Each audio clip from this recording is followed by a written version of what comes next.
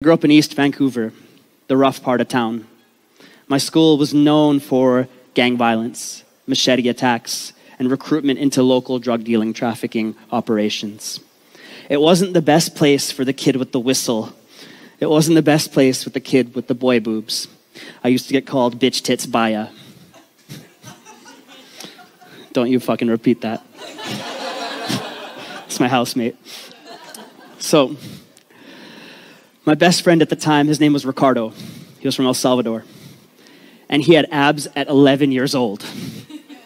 It was fucking bullshit. I was the fat friend. He got all the girls, and I was sitting there whistling. Ricardo had an older cousin named Nelson, and Nelson was a gangster. And everybody loved Nelson. Everybody gave Nelson respect. And when I was with Nelson, people were nicer to me. I didn't get bullied when I was with Nelson. So me and Ricardo wanted to be just like Nelson.